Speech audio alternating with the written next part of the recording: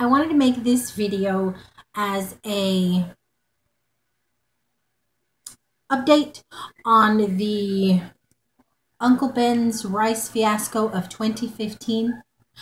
Uh, if any of you guys watching this don't have a clue as to what I'm talking about, let me recap. I posted a video prior to this one, a very short video about some creepy crawly critters that I found in a box of Uncle Ben's rice that I had purchased at the Dollar Tree. And I didn't post it to bash Dollar Tree or anything like that because I'm a diehard true blue Dollar Treer, if that's a word. And I only put it on there because I was like taken aback. Like, I've never had a problem with Dollar Tree food before. I've bought things that I personally didn't enjoy, but I've never had a bad experience with any of the food that I've bought. So I was very surprised when I opened up the bag, the little box of rice, and weevils were crawling around in it. Thanks to one of my viewers, I do know that the little critters are called weevils. It's very common in rice and flour products, and I will put this out there.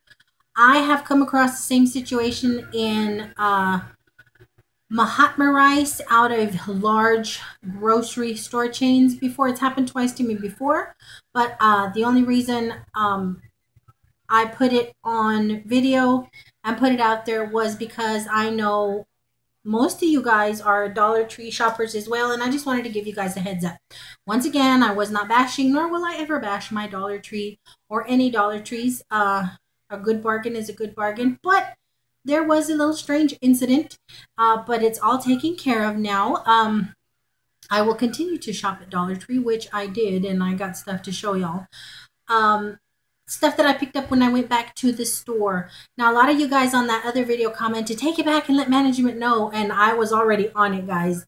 After I turned off video of the little critters, I put it in a gallon-sized bag, a little Ziploc bag, and I went to the Dollar Tree, not for my dollar back or anything like that to raise a ruckus. I just wanted them to be aware. Y'all got a possible infestation going on here, so just heads up, you know, I don't want anybody to make the same creepy discovery.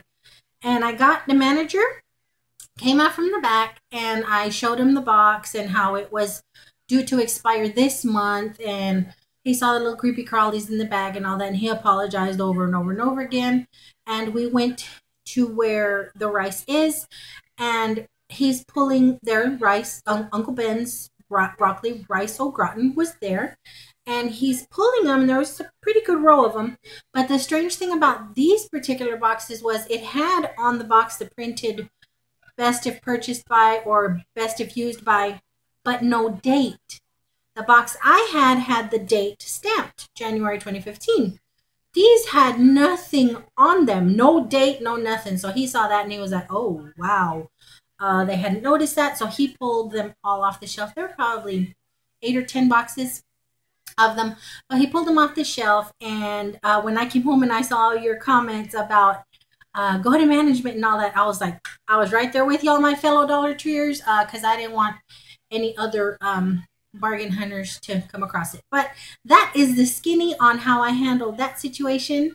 And thanks for y'all's comments, and I hope I didn't make y'all gag, and I certainly hope I didn't turn anyone against the Dollar Tree, because that was not my intention. Like I said, I've never had a problem with anything from the Dollar Tree before, and I haven't had this issue only at Dollar Tree. I've had it 2 other times at big grocery chains. So no harm, no foul.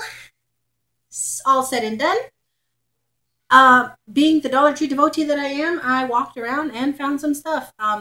So I'm just gonna jump into it. A lot of it is food, because that day I was making lunch and I totally like lost my appetite. But after I'd been out there a while, I realized I'm hungry. And you know, when you go shopping when you're hungry, you pick up stuff. So I picked up a pack of the Brim's premium butter flavor popcorn. I usually buy the cheddar cheese one, but I've seen so many of you guys hauling this and saying if you nuke it for a few seconds in the microwave, it's like the awesomest thing short of sitting in a movie theater. So I went ahead and bought some. My little dude is looking at me. Caleb. He wants to show you something that we picked up for him, and he's kind of giving me the fish eye. Come on, Booger. So we picked up some brims, and he's aching to show you guys. Come here. What did we get? A towel. A towel? Show the picture. Man. What is it? Spider-Man. A Spider-Man towel? Yeah. It's one of those little magic towels that as soon as you soak, they expand and you end up with a pretty cool little washcloth. And that's the second one that I bought for him. I bought one for him a few weeks ago, and it somehow didn't make it into the bag. But y'all have seen these. If you have kids, you guys have seen this. Or if you just like comics, you guys have seen this. You want to hold it? Okie dokie. He's been wanting to do that. These are the things that I picked up the day of the rice incident. So what? Monday? I can't remember. I picked up 2 cans or 1 can. I don't know. Nope, 2 cans of the Libby's sliced mango. They have a different brand of mango that I really, really enjoyed. The Libby's, I think, is a little more tart, but I still think it's an awesome deal for 99 cents. So I got some mangoes for smoothies. I picked up 2 more of the Libby's chunk pineapple. I can eat these with a little whipped cream on top, and I'm a happy, fluffy girl, let me tell you. And then another can of the peach slices and light syrup.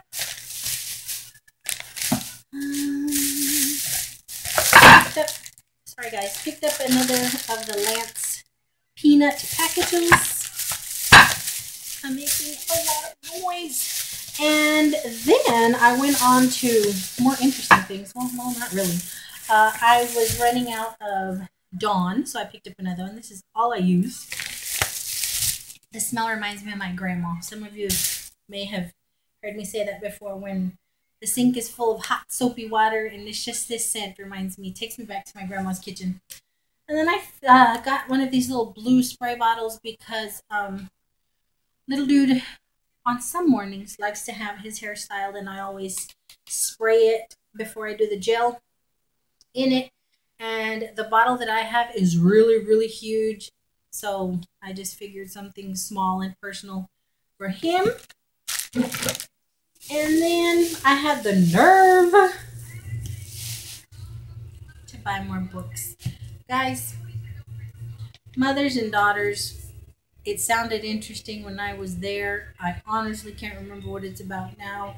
But for a book, mothers and daughters, I'm a mother, I'm a daughter, I have a mommy. It sounded interesting. Y'all want info on it? Leave me a comment. I will definitely give y'all any infos, yeah or nay, or book review. We can do an Oprah type book club on here on Dollar Tree Books if y'all are interested at all. And then this one called The Almost Moon. And you guys, y'all need to see the stack of books that I have from the Dollar Tree that I'm slowly working my way down. But oh my gosh, I'm a book addict. And then I don't need another picture frame any more than I need a friggin' hole in my head. But look at this. Isn't that pretty? And it has a raised cross. The cross is raised. It's metal, and I love crosses. And it's this brown color. It is so everything that makes me happy in life. I absolutely loved it.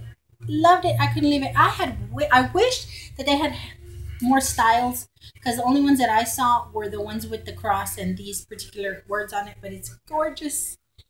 Can y'all see the awesomeness of it all? So pretty. And for $1, I thought that kind of detail for a book was amazing.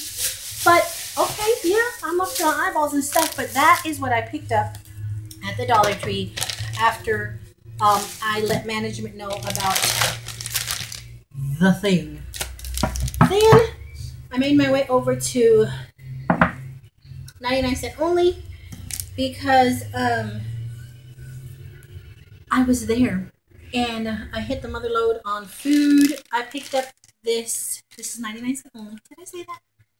I picked up this bag of shredded cabbage because I am going to make pozole in the next few days. It's supposed to get rainy and cold again. So I want to have some warm, squishy, good comfort food. And you garnish pozole with cabbage and chopped up radish.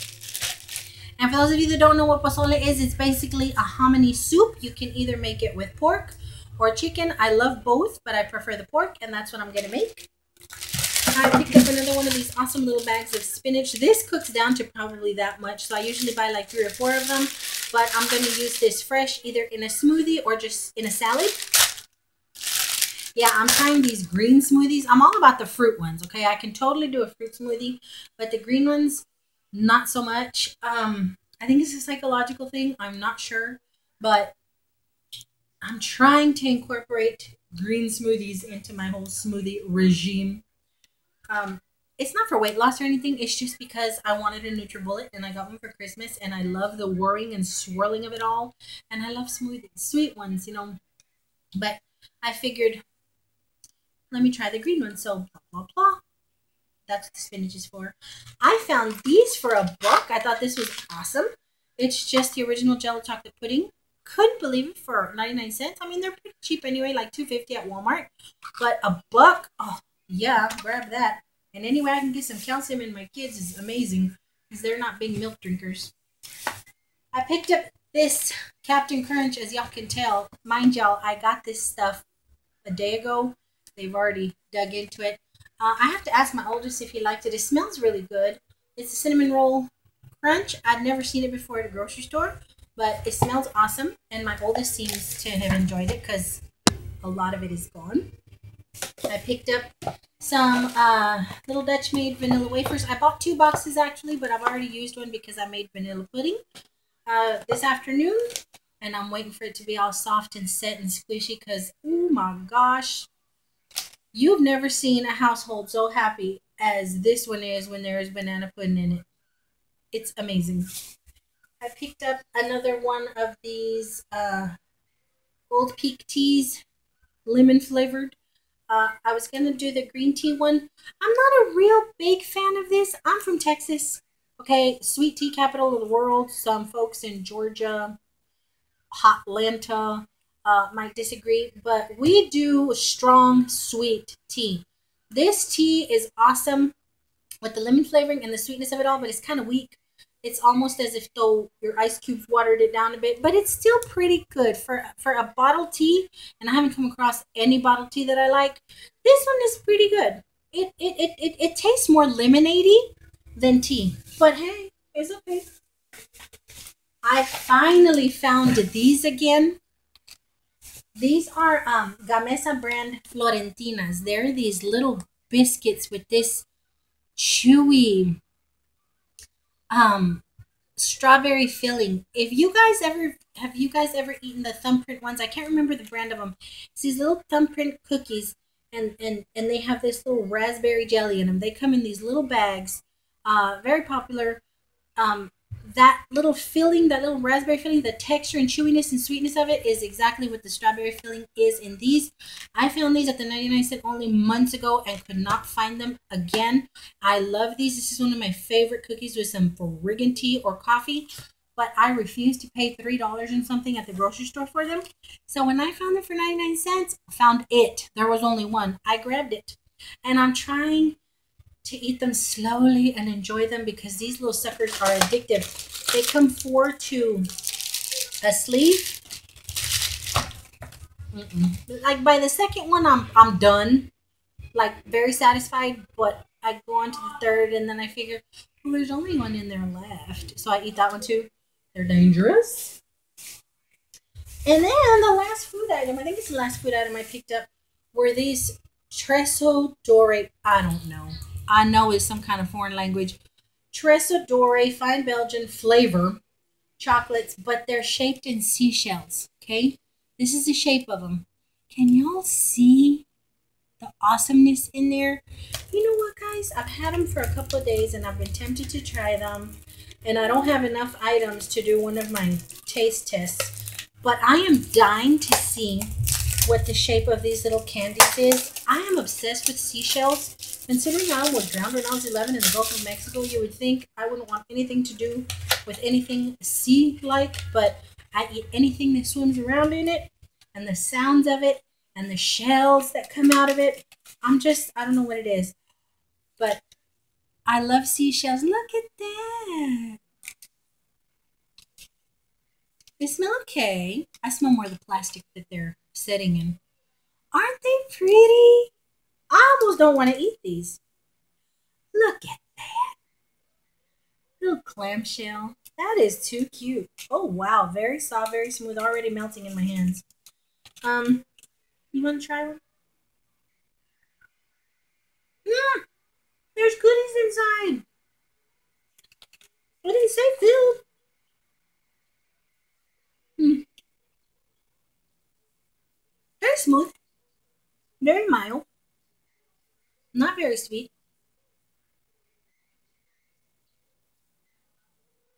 not annoyingly overpoweringly sweet.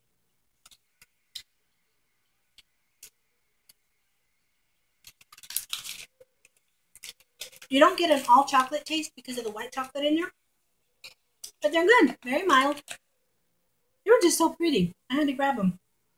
Once again, well, now I've left a little raggedy chewed one in there, but that's what they look like if you guys are interested. And it was so pretty, I had to get them. That's all the food stuff. I found a 24 pack of Crayolas for 99 cents. Really awesome. Grab those. I picked up a pack of the gallon size zipper seals, and the only reason I did that was because I was going to make fried chicken today, which I did. And I do my season. That's a radish.